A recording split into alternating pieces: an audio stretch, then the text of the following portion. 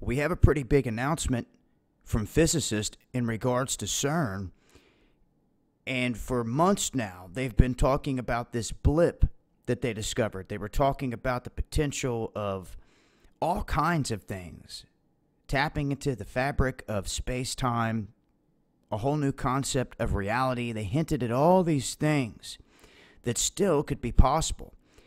But all this talk came about after they discovered this blip in data. And that's the only way that they've put it. It was a bump in their data at an energy of 750 GeV. And that's gigaelectronvolts. Now, what they're saying now is that it just so happened to be nothing. And we can go on and on about the secrets and the public kept in the dark and exactly what CERN is doing. And we've talked about the potential here for this tapping into other dimensions. Because what they're doing is working towards achieving just that. Now, people have talked about this being a portal. There's different facilities across the globe. There's one in, I believe, Illinois and in other places. We talked about it on the show, me and Casey, about the location, the layout, all kinds of different things connected to the places that we know in the public. And you have to think, if there was something that was just so super top secret, none of us would know about it. It would put CERN to shame, and it could be where they're really doing all the big-time research, and they're 20-plus years ahead of everything they're telling us. You cannot forget that. That's a long time. That's a lot of technology and information that they keep from the public. So where they're at right now, they're doing big things.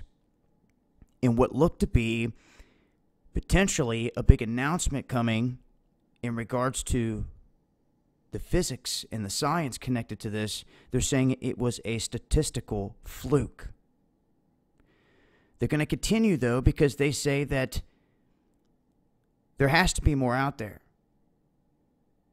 They say that they're not losing hope because beyond the standard model of what they're all going off of, they're going to have to wait for the next bump, they say, in the data.